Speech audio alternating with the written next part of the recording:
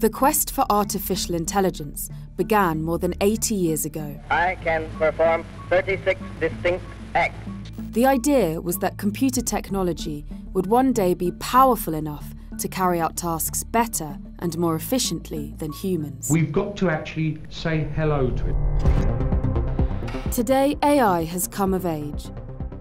It's already having an impact on many parts of human life, from self-driving cars to finding soulmates.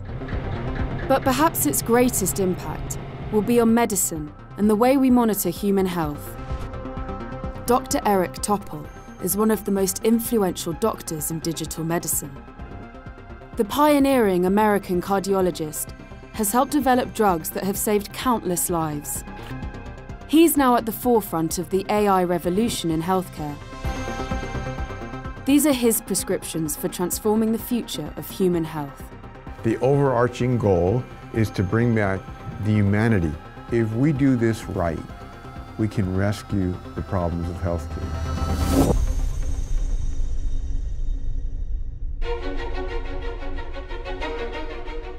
The doctor-patient relationship is a founding principle of healthcare and medicine. The first step is to eliminate keyboards and computer screens in clinical encounters. Some doctors in the West can spend up to twice as many hours on medical paperwork than with their patients. In the years ahead, we should be able to eliminate the data clerk functions of clinicians. These are mutually hated as much by patients as by doctors and clinicians.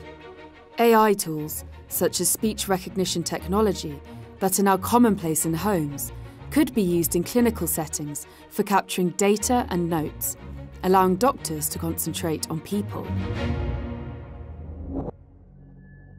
We have a problem with accuracy and efficiency.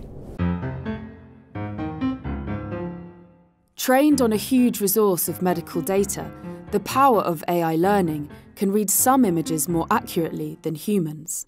Whether it's a pattern like a scan or a slide, or prediction, AI can really rev up the accuracy, and that is important for a better diagnosis, better treatments, better outcomes, lower cost.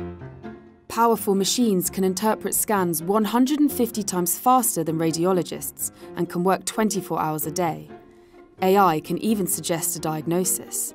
Many conditions could be AI diagnosed. And so the time that a doctor comes into play is very specific to important diagnoses.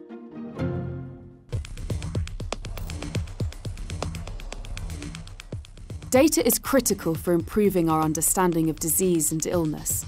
The more we understand, the better the chances of preventing, diagnosing and curing. But currently, only about 5% of medical data is used effectively. We had a problem with generating so much data, terabytes of data for each person, but we didn't have a way to analyze it. We didn't have a way to extract the juice, the distillate of this. Now we do, and that's what artificial intelligence is really about. Harnessed to wireless devices, AI could oversee every facet of people's health data, from family history to food intake to exercise.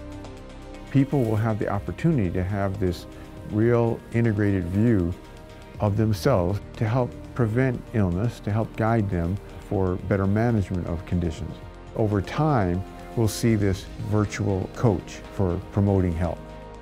Constant AI monitoring could transform the most prolific diseases that demand the most care, such as diabetes. This would empower people to take charge of their own health. Another way that AI will kick in over time is to get rid of hospital rooms. We can monitor patients in the comfort of their own home because they can have the sensors that would provide the same type of monitoring as if someone was in the intensive care unit.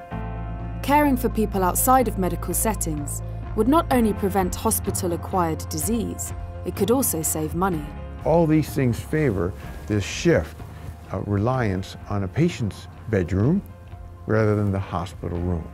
We're talking about a whole lot of people that don't need to be employed in the hospital setting. That is a great way to reduce the burden in the future In the United States, a hospital costs $5,000 a night, so you could get a lot of data plans that go for years for that cost.